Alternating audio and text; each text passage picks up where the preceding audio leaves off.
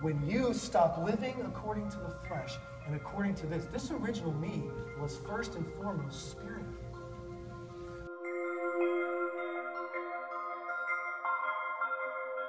When we stop living according to the flesh and according to the Spirit, we come alive. How do we do that? Because the law of life in Christ Jesus penetrates the flesh and brings this guy fully alive.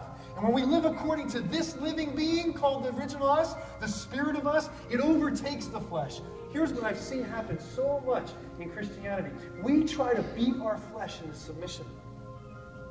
Has anybody been on a diet lately?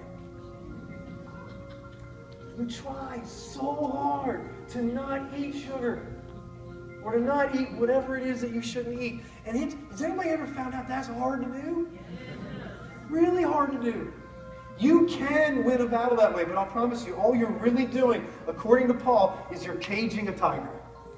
Because you're doing just what the law tried to do. You're trying to make someone righteous from the outside.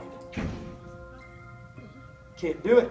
You will not be able to do it. The only way that a man or a woman begins to live according to the law of God is if you empower something on the inside and cause that thing to do this.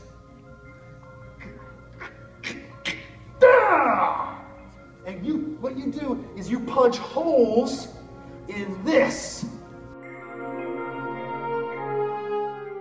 And before long, the life that has been feeding original me is growing, and you get cracks in this fleshly armor, and then I'm using the wrong colors, and then life begins to emanate out of this. And this is what Jesus came to do. He came to set you free from the law of sin and death that wages war in your members. And it causes this guy to rise up, pushing out the flesh, and then you and Jesus are one. And we walk in the victory that we were made to walk in. Amen? All right.